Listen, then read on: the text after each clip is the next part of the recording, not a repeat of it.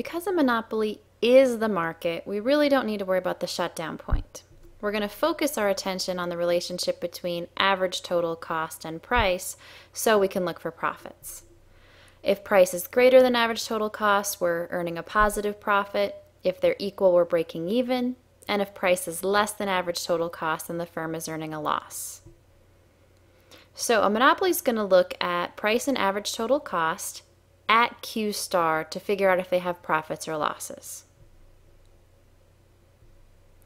Here we have a downward sloping demand curve, downward sloping marginal revenue, upward sloping marginal cost, and typical U-shaped average total cost.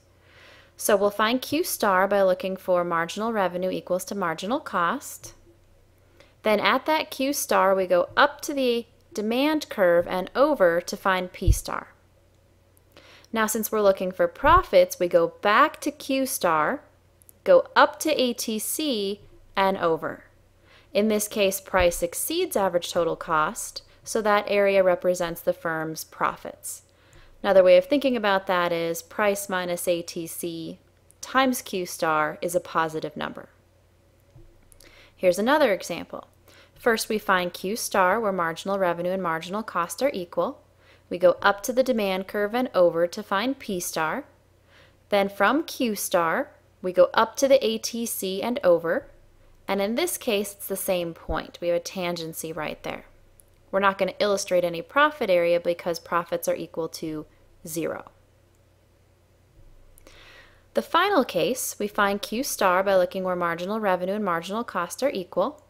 Take it up to the demand curve and over to find P star. Go back to Q star, go all the way up to the ATC and over, and in this case, we're going to be earning a loss because our average total cost exceeds our price at Q star. As a recap, the firm's going to produce the level of output where marginal revenue and marginal cost are equal. They'll charge price according to the demand curve at Q star, and then they're going to compare that price to the average total cost at Q star to determine profits or losses.